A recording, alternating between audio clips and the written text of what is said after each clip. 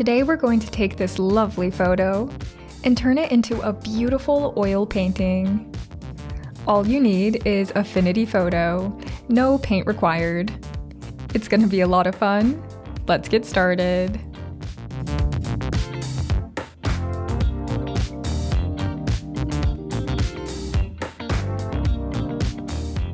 If you'd like to follow along with me, you can download this image from the link in the video description. Now, before we start, I want to let you know that this process will be a lot easier if you use a drawing tablet, but you can also just use a mouse if you like. So we'll be using a few different steps throughout this process to get the oil paint look. Our first step will take a bit of time, but it's actually pretty easy. To do this easy step, we'll first duplicate our layer by pressing Command or Control-J. Using this layer, we're going to be smudging the image to start creating an oil paint effect. So I'm going to come over here and select our smudge brush. Then we need to pick out a brush to use to create this effect. I'll come to my brushes panel, and then where it says basic, I'll press down. You can see that Affinity comes with so many great brushes, and you can go into any of these categories and find great brushes to achieve a similar effect. Feel free to play around with any of these brushes, but I'm going to show you which one I'll be using. Go to the oils category, and then go to the fifth brush down, which is called Large Fibers Oil. I'll press on this brush to select it.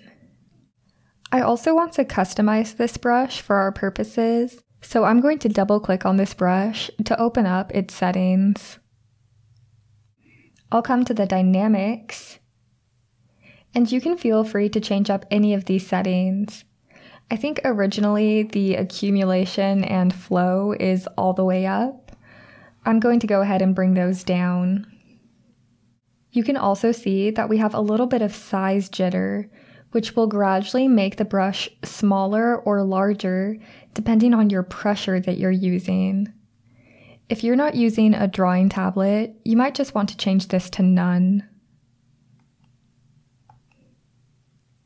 I'll go ahead and close out of this. And now with our brush all set up, we can begin painting. So with the smudge brush, it allows you to just click and drag, and you can see that the colors in that area will be smudged into this brush-like look. I think using the smudge brush is a great tool to have because you don't need to sample colors as you go. All you need to do is click and drag, and you'll be smudging your colors. To start using this effect, I'm just going to use small strokes all across the forehead.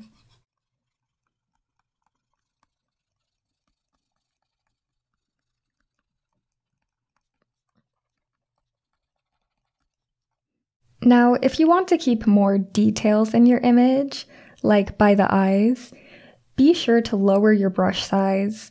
You can do this using the bracket keys on your keyboard.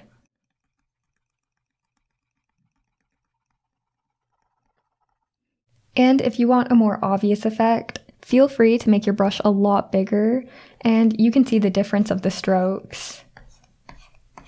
You'll cover a lot more area, and the effect will be even more obvious. Now, I want to point out that the direction that you're stroking in matters, and this will take some practice. I know this took me a few tries to get right. We want to paint to emphasize the curves of the face and later the body. So, for example, around the eyes, I'm trying to go in the direction of the eye shape. So I'm going horizontally around the eye.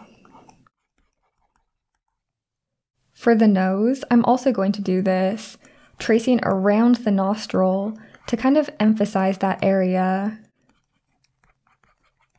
Again, this takes some practice, so if you're ever not sure, feel free to duplicate your layer again and just try out painting in a direction to see if it looks good. If you like it, you can keep painting on that layer, and if you don't, you can just delete that duplicate layer. I'm going to continue to paint on the face.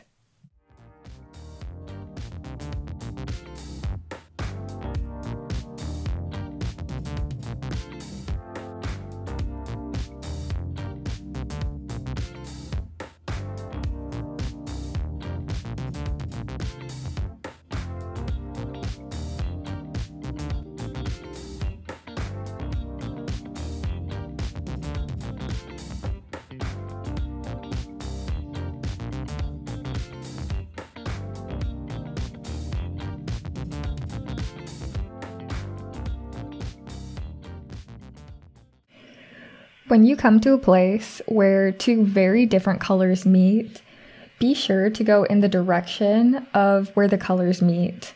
So I'm just going to go right parallel along with these colors because I don't want to risk smudging the red into the skin. That's not going to look right. I'm just going to slowly do small strokes going parallel with where these points meet.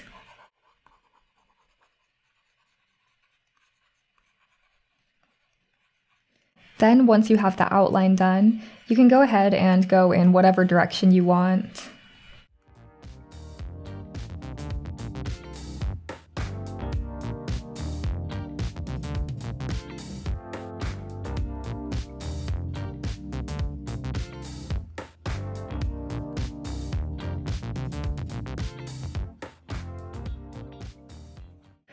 When you get to the arms, be sure to go in downward strokes.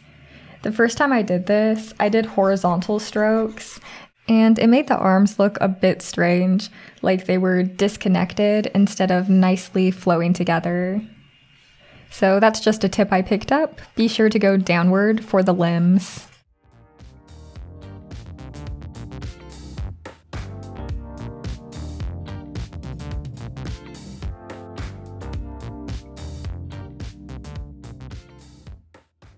Alright, I've now finished doing the effect for the body.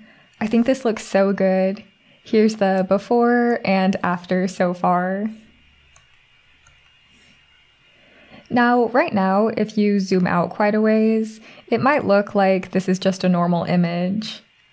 I think something that makes a big difference with this effect is when we do this to the background and the hair.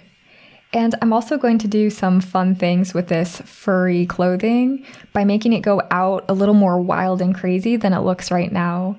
And I think that'll really help to make this look like a painting. So to start, let's work with this fuzzy clothing.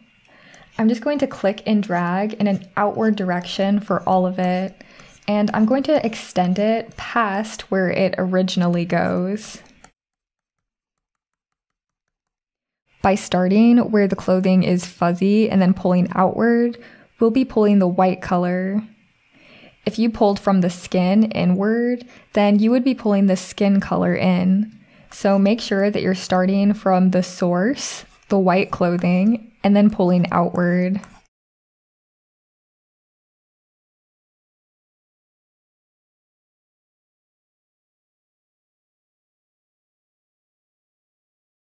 All right, that looks nice and dramatic.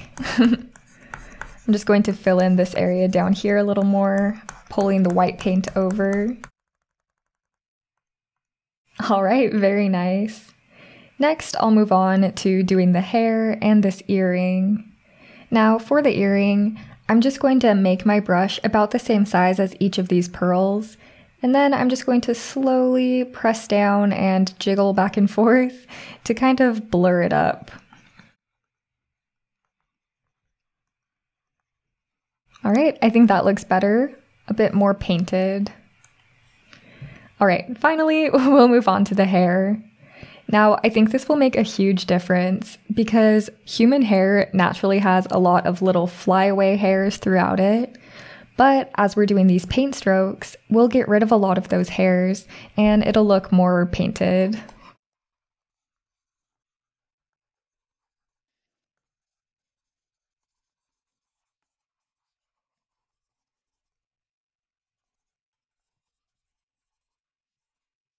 For the background, I'm going to make my brush nice and large, and then I'm just going to go in circular directions, kind of trying to mix the hair little flyaways with the background.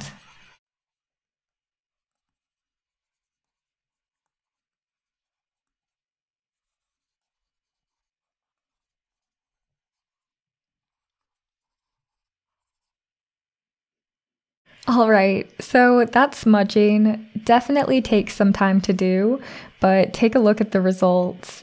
Here's the before and the after.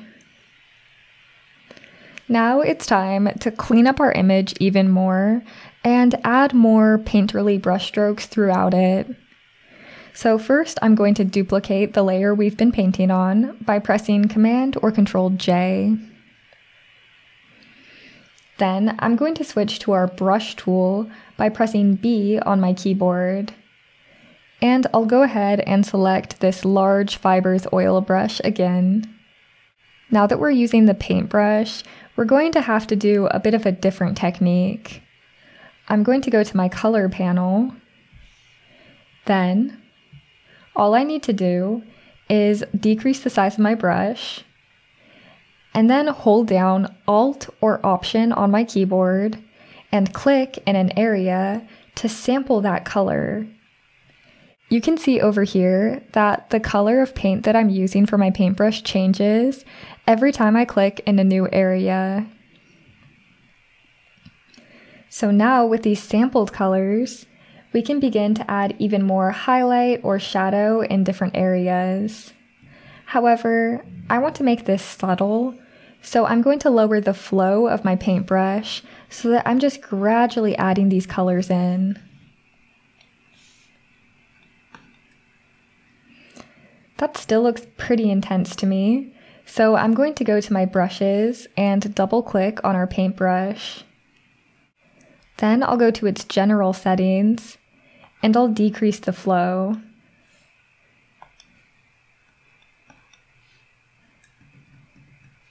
That's a bit better. But even if my flow's at 0, it seems to still be painting. That's not quite right, so I'll double click on this brush again, and under the dynamics, I'll go ahead and change the flow jitter. I think that'll help.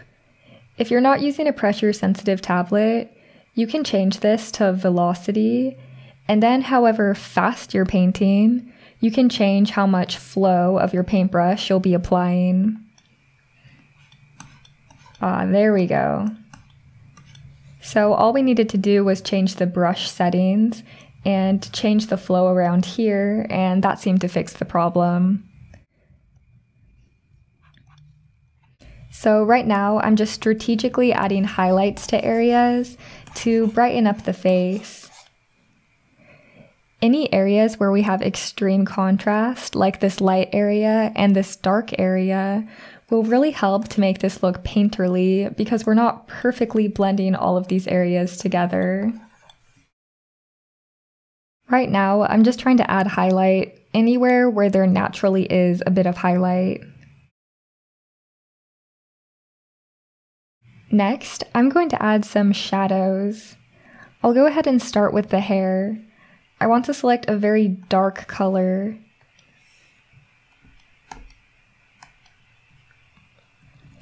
As I was smudging the hair, it seems that we lost a lot of this depth, the darkness of the hair, so I definitely want to bring more of that back in.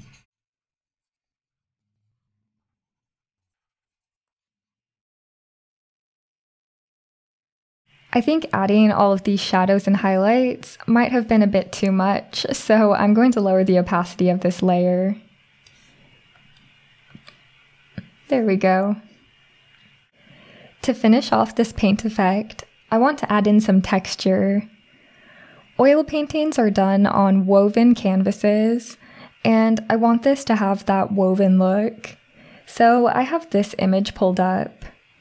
You can also find this image in the video description. I'll copy this by pressing Command or Control C. Then I'll return to our document and press Command or Control V to paste it in. I'll select the Move tool, and then I can stretch this out so that it fits onto our canvas. Now, to blend this into our painting, I'm going to change the blend mode. I'm going to choose Multiply. You can see very clearly that we have that woven effect, so I think this is a good blend mode to use. However, with the woven detail being this intense, right now it kind of looks like we just printed this image onto the canvas instead of directly painting paint onto the canvas. So I want to lower the opacity to around 30%. That keeps the texture, but it does still look like we have brush strokes directly on our canvas. Now, when we added this texture, it actually made the image darker. So to finish this off, I'm going to come to our adjustments and then add a curves adjustment. And I'm just going to brighten up the image a bit. There we go. And I'd say that's looking great. I'm going to hold down Shift to click on all of our layers. And now we can see the before and the after. I know this takes a lot of practice, but look at the results. Great work. If you want to learn our Affinity workflow, then check out the free course below.